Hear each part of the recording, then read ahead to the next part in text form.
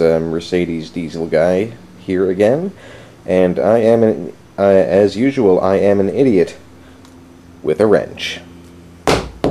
Anyhow, I am not going to do too much today. It's already pretty late in the day. You can see here, this is the fender I've been working on, and I really do want to finish it up this weekend and bolt it back to the car.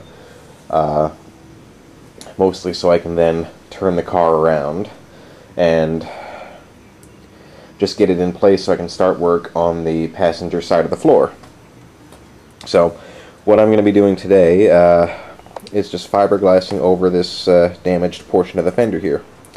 And let me just briefly review what I did last week. Last week I broke out my new hammer and dolly set, and I actually knocked the dented area of the fender back out smoother than it had been. It wasn't too bad, but I wanted it even smoother so I could use an even thinner layer of Bondo than had been previously used when I finally sealed this off. And I also welded up the original drill holes in the fender. What you see here is actually damage I caused by trying to weld up one single drill hole right over here. What happened was I was having trouble welding that one hole, and I just kept going over it and grinding and you know, trying to weld over it, and eventually I just made a huge mess of it, and figured that it was probably best off that I just cut my losses and repair this right here with fiberglass, and then finish the fender finish out the fender from there with Bondo. But all in all, seeing how I was able to weld up maybe four or five other holes, I'm really pleased with it. I've actually never had this much success with welding before, believe it or not. So I'm going to fiberglass over that, and then you know, throw some Bondo at it. I might get to that tomorrow and smooth it out, throw some coating on the back, and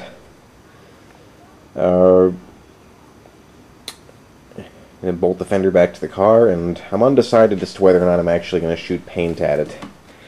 I may just get the inside edge of it there, just so it's protected, but I also may hold off painting until I, you know, get the whole car ready for it, which is not going to be for a long time. So as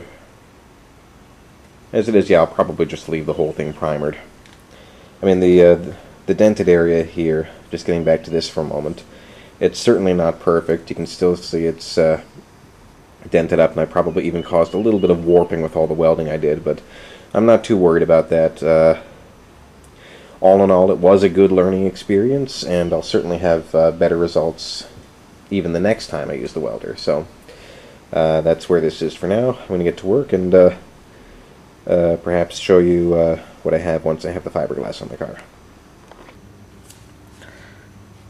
Just wanted to take a quick video here before I went any further. So in order to do fiberglassing, first you get fiberglass sheeting, and you cut out the size you need roughly. Now I actually have a couple of squares here that I just cut out, roughly the right size. I'm gonna, you know, one or two of these should do just fine. And then what you do is you mix up the fiberglass resin with the liquid hardener according to the ratio on the package there, and then you only have a fairly short working time.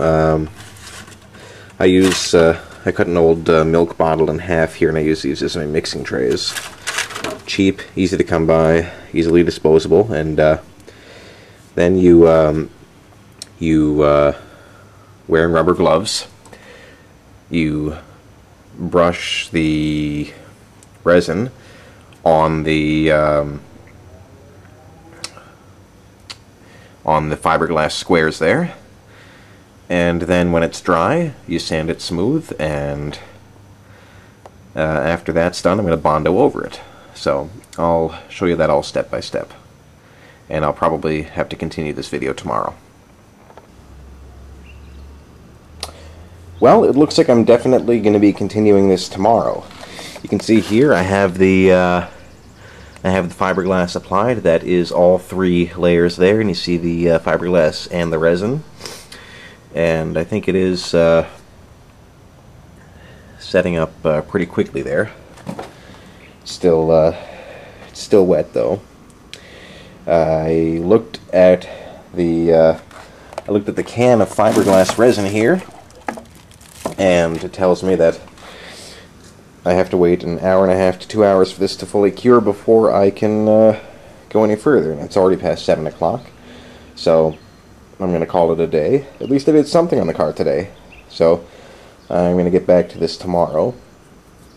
Tomorrow it'll be fully cured.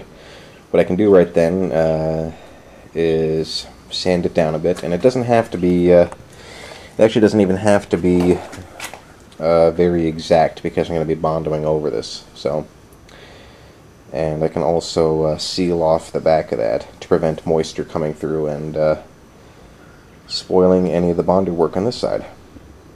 So tomorrow I'm going to be working on smoothing this out even more,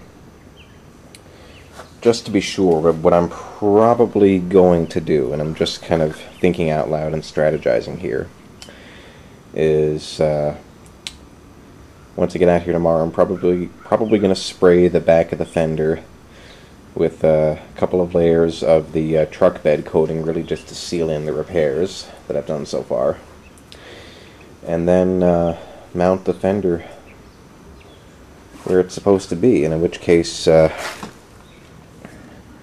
should probably oh,